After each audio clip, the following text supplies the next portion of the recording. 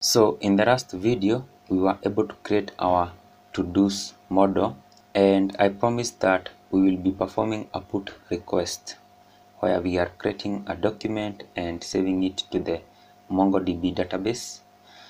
But unfortunately, we'll be doing that next after this video, and this is because one of you asked me a question about exporting this module. So if I come to my browser here, go to my last video creating a mongoose model and scroll to the comment section, you'll see that Vishant asked this question, and the question is, can we export our to-dos model this way? Export default to do. And how we did it is this way. Now in JavaScript we have two ways of working with modules. A module is a way of helping us to separate logic. So we can define our mongoose model in index.js. We can just find a place here and add all this code in here if we want, and add all our routes in index.js. But with time, this file will become too much crowded. Like it will have a lot of lines of codes, it will become hard to read the code, and so on and so forth. Now to simplify things, we have modules. We can create our own modules. We separate logic like the way we did here. We are separating the logic of creating a model, and then we can simply import all this logic with some few lines of codes to another file and use it there. And also you can see that we can use third-party modules or libraries. For example, mongoose is now a third-party module in this file. We have Express, and this is now a third-party module. We didn't create this, it is available in npm, and if you want, you can also create your own module and upload it to npm, and maybe you can advertise it. So this way we can use modules that are already created by other individuals, and this makes our work very easy. So as I was saying, we have two ways of working with modules. The first way is using the common JS, and the common JS way is by using the require statement, where we require a module and store it in a constant, and now we can use this constant to perform other operations. And then how we export modules is by using a global object called module. So if I come to index.js file, and right here I can console.log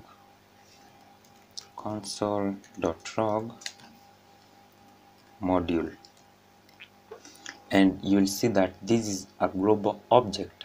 So if you come to the console, and you'll see that module is a global object with a lot of properties, and the property that we are interested in is our exports property.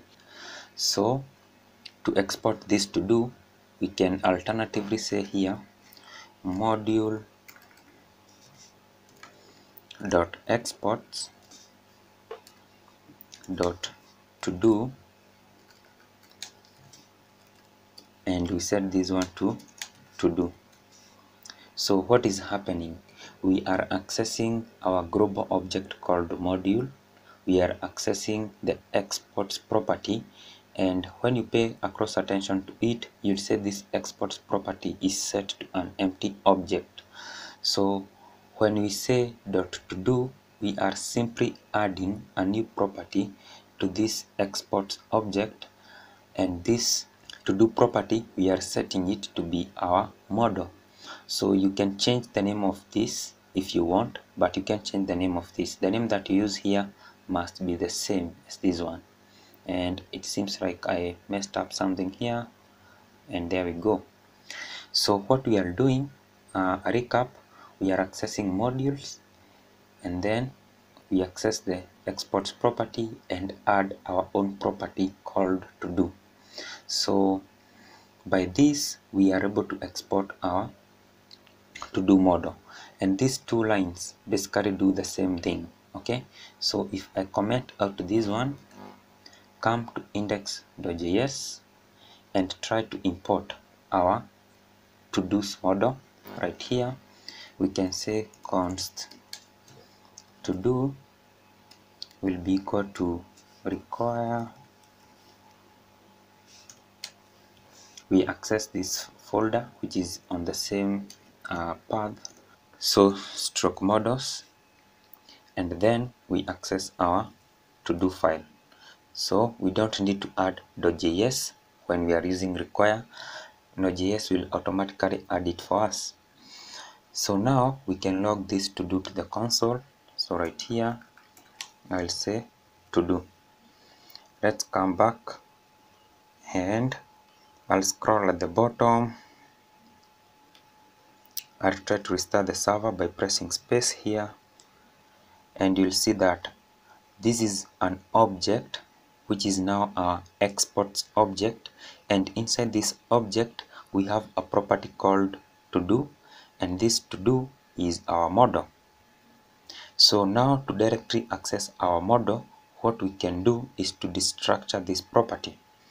So right here you can wrap this one inside the curly brackets, and this will directly get our model this way. So now when I come back to the console, try to restart the server here, you'll see that now we are directly getting our to-dos model. And the way we exported this is by using this method exports.todo to do. Now let me comment out this one and let's use this one. I'll come back to the console and try to restart, and you can see that we are getting the same result. Now what if we want to have a default export? Because this is like a named export, because we have to destructure it from our exports object. So to have a default export, what we can do is to exclude this to do. Okay, so we have module.exports is equals to do, and this will directly give us our to-dos model when we import it here. And because we don't have this property, we are not destructuring it, so I remove this one, and now we should still get the same result. So right here I'll try to restart the server, and you see we are still getting the same result. But this won't work the same way now with our exports here. If we try to remove this property, this won't work for some reasons. So if I try to comment out this one, come back to the console and refresh, you'll see that we are getting an empty object. So don't use exports is equals to do at all. If you want to use exports only, you need to add the dot to do property. Okay, so now we have seen that we have three methods here. We can use this one, we can use, let me type them out, we can use module dot export dot to do is equals to do. So these two are basically the same, and this one is a bit different. So let me revisit this one so that in here we can do it this way. Okay, so yeah, now that is the first way of working with modules. So we can use the require statement, and then we can export our modules this way. Now the second way is using ES6 syntax, and with ES6 we use an import statement to import our modules. So to use ES6 to work with our modules, we need to come to package.json file, and below the main property here we can add type, and the type that we will be adding here is module.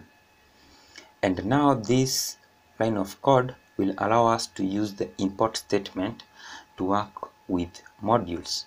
So when I come back to my to-do.js here, we can now omit our require statement here. I'll comment it out, and then we can use import mongoose from mongoose.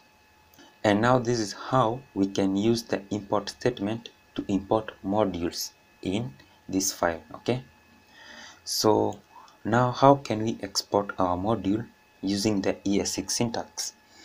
What I'll do, I'll just comment out this, and then below here we can now use this line of code, export default to do. Now when I come here and paste this one here, I have just pasted it the way it is. Now we can come to index.js, and we need to get rid of all the require statements. First of all, this is not importing, so I'll take this line of code below our imports that way, and then I will comment all these ones, move at the top, and you'll see that I have already imported them using the import statement, and uncomment this. Okay, so what do we have here? We have import express from express, import mongoose from mongoose, and then import .env from .env, and now we are importing our to-do. Now when using the import statement, we must include this .js. When we omit this, it will throw an error, unlike when using require. Okay, I'll remove this one and remain with this one here. When we log this to the console, we should see that we are exporting our to-dos model. So here we are using require, so let's get rid of require. I'll come to index.js and get rid of require and see what we have. It's refreshing, and you can see that MongoDB connection failed because we are not configuring our .env file. So let me come back to my browser here and go to this other video where we were connecting MongoDB Atlas. So our friend who is Vishant also asked how to write import.env file using module method. So how can we use import statement to configure our .env file? So I'll come back to the code. This is how we are importing our .env file using the import statement. Now to configure this file so that we can read environment variables from the .env file, all we need to do is to use now this .env. So we can say .env.config, and we invoke config, and this will configure now our .env module so that we can read environment variables from a .env file. So now we should get our to-do to the console right here, and you'll see that we are getting model as to-do, and this is now a default export default to-do. How can we have a named export? So I can remove this one. Actually, I'll just comment it out so that you can see it. With this one, with ES6, we can use this syntax, export const to do, and this will now be a named export. So let's see if we are getting something to the console. We are getting an error, and the error we are getting is that this file, this module to-do.js does not provide an export named default. So we don't have a default export in this module. It's a named export, and to import it, what we need to do is to destructure it. So right here we need to use curly brackets and then curly brackets. So when I come back to this and it refreshes, you'll see that we are still getting our model. So, and that's it. So just a recap, we have import for importing modules in ES6, and to configure ES6 imports, you need to come to package.json and add this property here. And we also have the require, which comes by default in our Node.js. And then finally, the way we can configure our .env file is to import our module and then configure it just like this. So in the rest of the videos, personally, I'll be using require, but if you find import more comfortable with you, you can use it. But the good thing with import is that it's the same syntax. This syntax is the same syntax that is used in React, but because it's experimental in Node.js, I won't depending on it. So I'll just get rid of all of this, and I'll stick to my old school method. And we won't be using our to-dos model in this file. We'll be creating a to-dos route. So I'll just get rid of this also, and then we configure our .env, we invoke our application here, and then in our to-do file, I'll stick to the old school method, remove this one, and also I'll stick to my export here. Okay, so you can use any export that you want, and that's it for this video. I hope it was helpful, and now I'll see you next.